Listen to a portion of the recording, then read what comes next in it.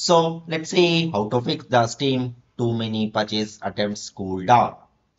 Okay, so if you're a gamer, you are probably familiar with the Steam popular gaming platform. When attempting to make the multiple purchases on Steam, you may encounter an error indicating you have been trying to buy too many items in a short period of time. The whole message reads, it looks like you have been attempting a lot of purchases in the last few hours. Please wait for a while before trying again.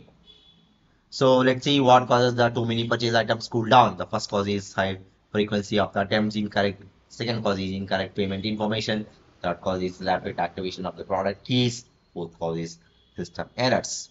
So let's see how to fix the Steam too many purchase attempts cool down. Okay. So the first method is wait for a while. So some of the simple step what you can do is like you can just wait for some time, then you can try again later. That is one of the simple step what you can do before trying any kind of troubleshooting methods.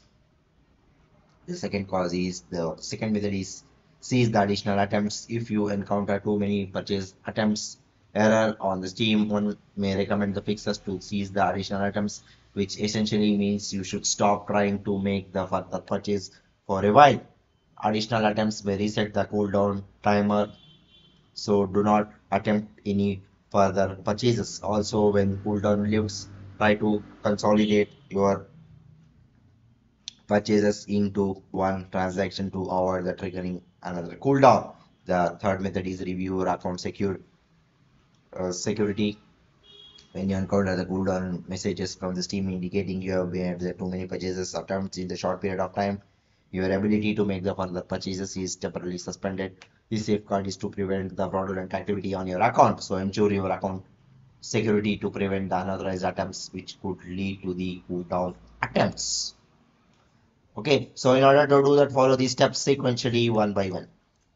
The fourth method is contact the Steam support team. If you have tried all of the troubleshooting methods and if you're still facing the problem, you can contact the Steam support team for further assistance. They are the expertise, they will help you to fix the problem and they will give you the better solution. Okay, so that's all about this. Thank you.